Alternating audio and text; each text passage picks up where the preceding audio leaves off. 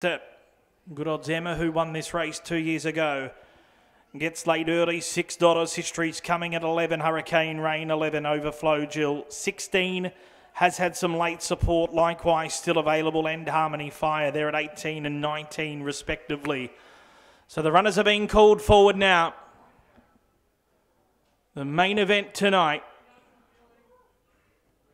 The odds are in. Evens come up. 250 Power in Glory. Favourite 360. Good odds Cobber.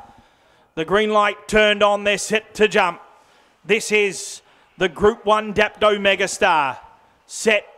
Racing now, gets laid early from the inside, away well. Harmony Fire out fast. She will lead at the first corner from Overflow Jill. Good odds Cobber from box 8, second the rail going through the catching pen.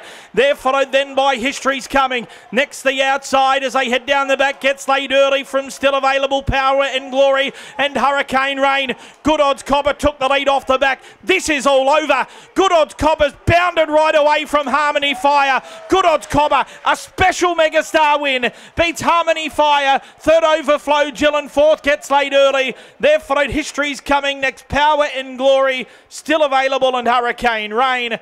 It's an outstanding time, around 29 and 4.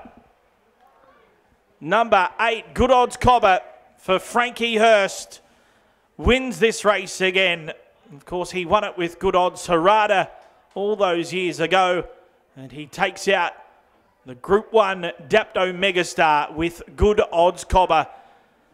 And I don't know if Frank could have steered him better than what Good Odds Cobber just did then. Box 8, second the rail going through the catching pen.